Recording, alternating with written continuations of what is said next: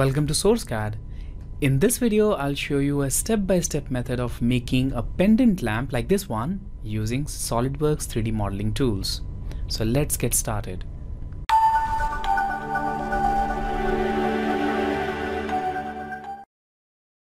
So now let's start with the very first thing, and that's the bulb, which we'll make first. So to do that, I'll go to Sketch and I'll select the sketch and front plane. Now here I'm going to use a reference image.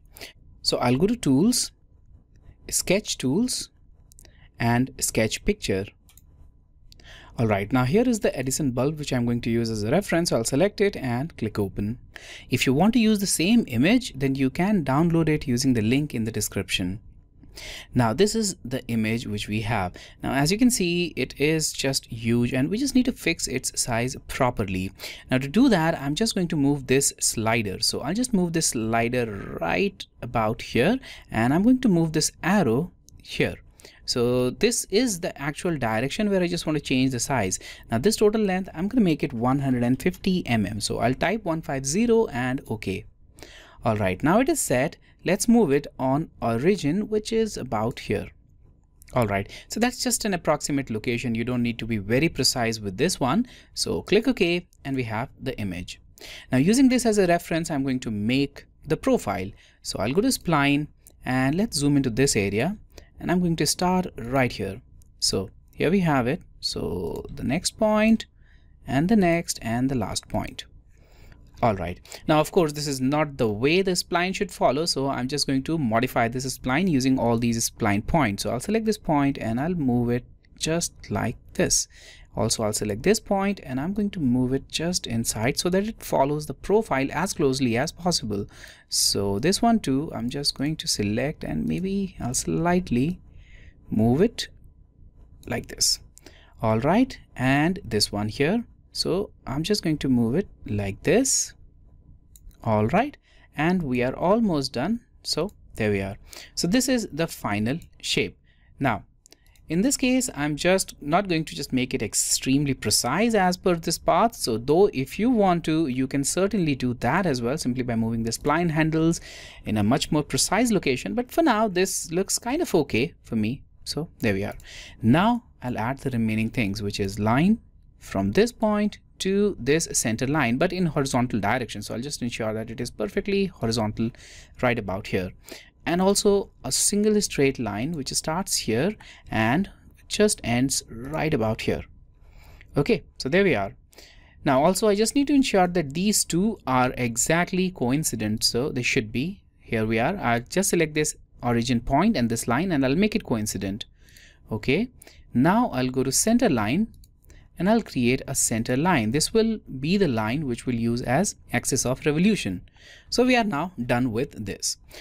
Now exit out of this sketch and feature and revolved boss base. That's the one which I'm going to use.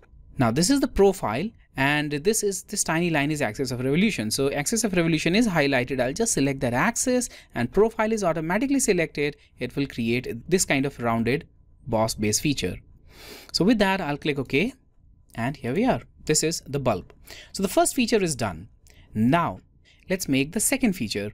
So I'll go to sketch again and again I'm going to use the front plane, the same plane which I used for the bulb, and I'm just going to make the second feature. Now this should also start right about here and I'll just also try to just track this point like this. There we are. Let's add the dimension, which happens to be 15. So I'll just add a perfect dimension maybe, or you can also leave the default. So 15.31, maybe let's just leave it so that it is completely coincident here. So 15.31 is this length. And also this one is approximately 14. So I'll just make it 14, the exact distance here, and a fillet right about here of radius 6. And we are done. Now, once again, I'm going to add a center line because we are going to once again create a revolved feature. So here we are, we've got the center line, exit out of this, feature and revolved. There we are. It's just creating that feature, but I'm just going to uncheck this merge result because now we are creating it with separate materials. This is going to be the glass and this is just metal. So this should be different. So I'll click OK and there we are. We have got these two things. Okay, now that's done. Now the main part of the drawing, and for that I'm going to create a surface. So let's go to sketch and start with sketch, and again front plane. Now this will be the outline of the lamp. So I'll select spline, and using a spline I'm now going to create that outline. So I'm just going to start right about here. Again, as you can see, this is completely approximate location, so that's what I'm gonna do. And here, and this should just go outside, and then it should just move in about here. All right, and once again, using these spline handles, you can change the shape and you can just modify it. So this is the outline of our lamp. Now again, I'm going to create a center line. So I'll just select this point, and here we have the center line. All right, now let's exit out of this sketch. But before I do that, I think I should just increase this value. Maybe I'll just move it right about here. This should go here, and this too, just slightly like this. And I think it is very close to this, so I'll just move it a little bit further away from this just to create some room here. Here we are, and just slightly. Okay, so now we have slightly different shape here. Okay, now with that, exit out of this sketch. Now we need to create again a revolved profile, but this time, as you can see, I have a completely open sketch. So I'm going to use surface and revolved surface. This is the profile and this is the center line. So automatically it will select the center line as soon as you select the profile. Just click OK, and we have a surface. Now surfaces are these kind of things. This is completely hollow. As you can see, it's completely open profile, and that's what I'm going to get here for this.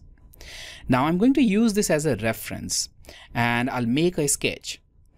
Now for that, I'll go to sketch, and underneath this spline tool, we have a tool called spline on surface, and this is the tool I'm going to use now. I'll start here at this point, and now I'm going to follow this surface. So now the spline will exactly follow the surface. So just select the second point, then rotate it slightly, and then maybe here, the next point, then again rotate it slightly, and then the last point. Now the last point is maybe here, and then I'm going to click right about here. Okay, so I've got 4 of these points, and now if I rotate this, you can see the profile which I'm getting. So this is completely unique kind of profile which I have now. So now that you have the profile, you can hide this surface. So I'll exit out of this, and now I'll hide this surface. It's no longer required, so let's hide it. Okay, now using this, once again, I'm just going to create a sweep profile, and I'm going to use a circular profile for that. So you don't need to make anything if you are using a circular profile. So I'll go to feature, sweep, and I'll select circular profile. Now just select this spline, and it will create this kind of sweep profile right along that. Okay, so that's done. Now with 10 mm diameter of this profile, I'll just click OK, though you can increase or decrease the value if you want, but I think that 10 mm kind of looks good for this, so I'll leave that value. Now let's go to circular pattern, and I'm going to create pattern using this.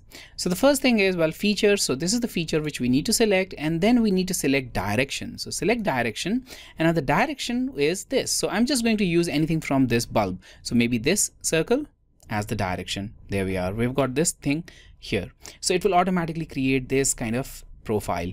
Now we have 15 objects selected here. If you don't have that, you can increase or decrease this number, and I think I'll just make it 18.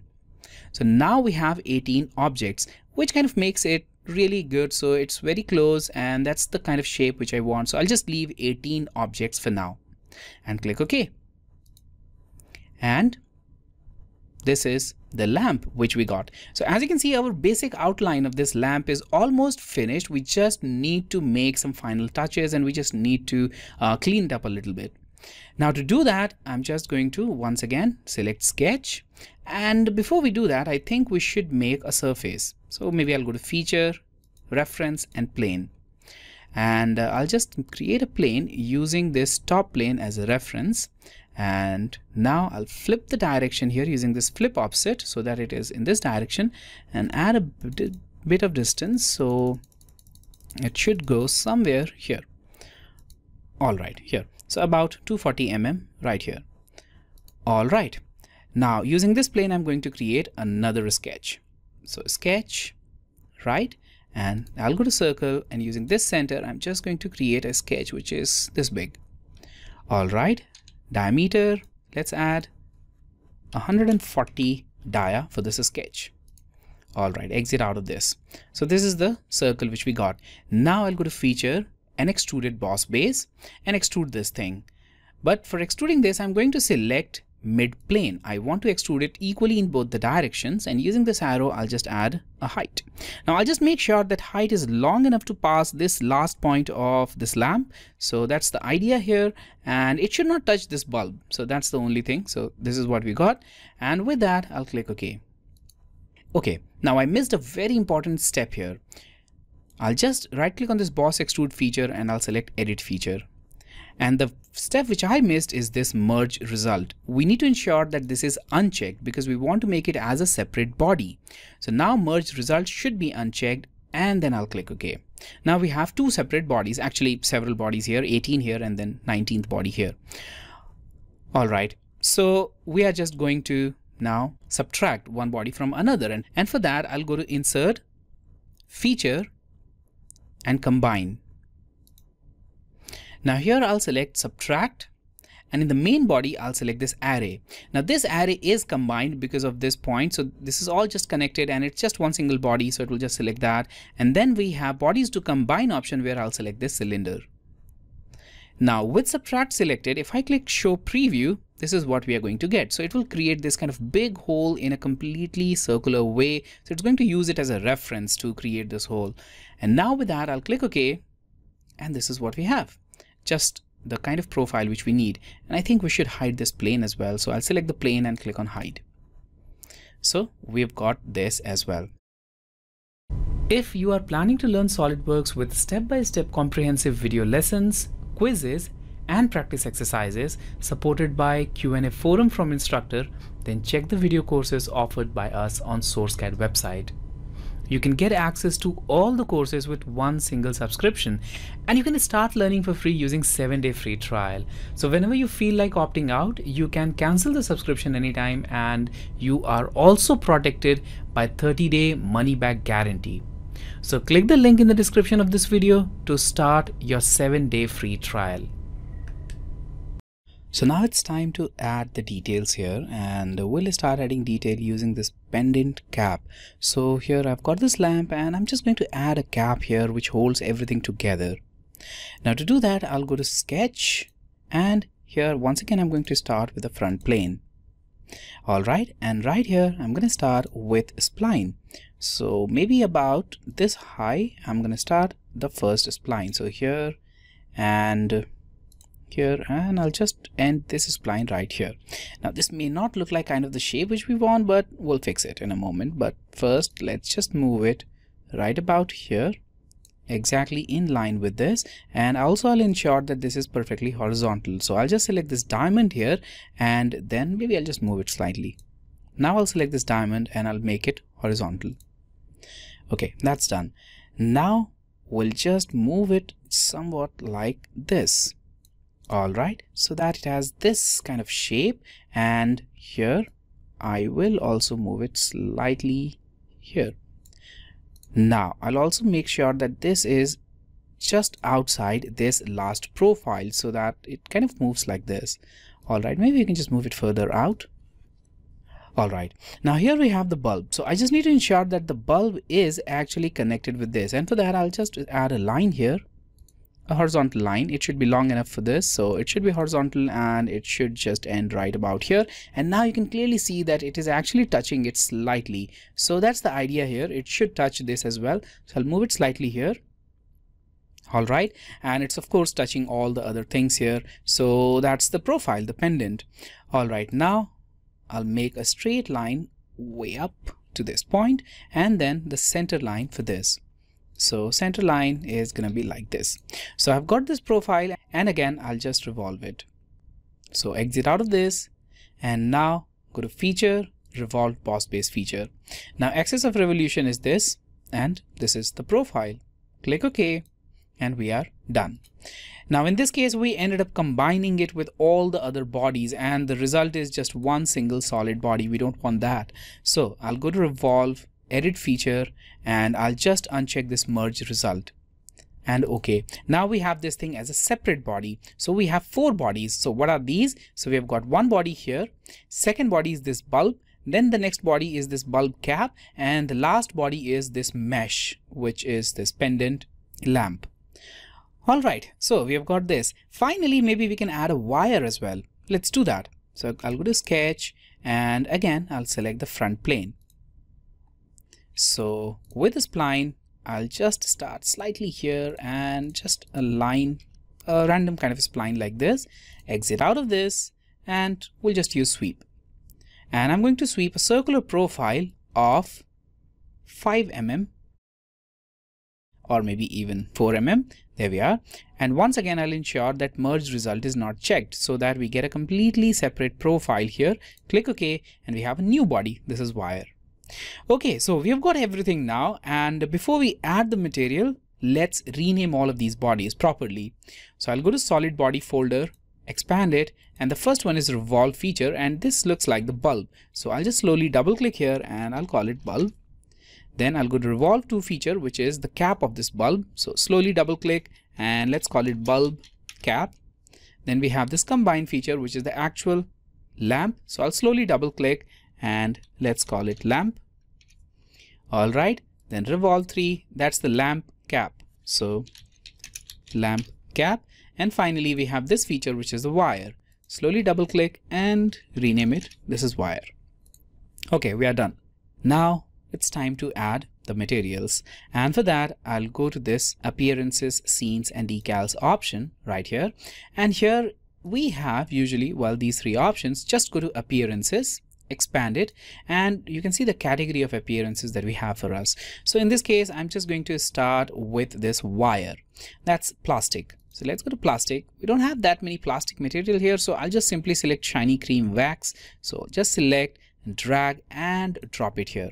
Now we have several options to select, and as you can see, this is just a separate body. So just select body from this option and it is applied on this body. Let's repeat it again. So now I'll go to metal, and let's make it black metallic kind of object. So for that I will go to iron. So I'll expand metal and I'll select iron, and I'll select this matte iron. So select, drag it and drop it here and select body. All right, selected.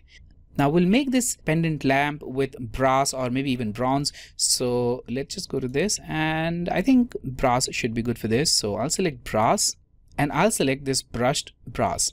Now of course you can select this polished one if you want a different appearance. So maybe I'll just select brush brass and I'll just apply it here, and I'll select body. So this is the kind of appearance which we are going to get. If however you select something else like this polished one, your appearance will look slightly different.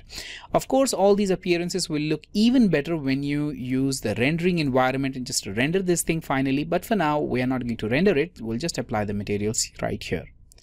All right, now finally the bulb. For the bulb, we of course need glass. So let's go to glass. We have 3 of these. I'll select clear glass and I'll apply it right here on the bulb. So the body, and just zoom into this area. You can see this thing here. Now that's the aluminum thing. So I'll just use aluminum for this. So again, metal, and it should be aluminum, and here I am going to select this matte aluminum and I'll just apply it here. That's the body where we need to apply it, and this is finally done. So that's how you can create this pendant lamp in Solidworks and also apply all these materials to give it this kind of look.